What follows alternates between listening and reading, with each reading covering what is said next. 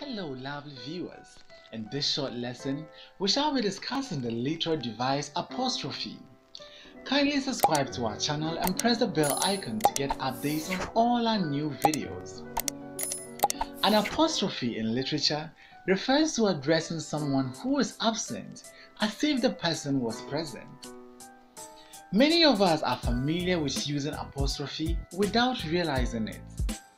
An apostrophe occurs when we address our pens, not to stop writing in the exam hall, or we get a social media message from someone and start responding out loud, knowing very well that the person can't hear us.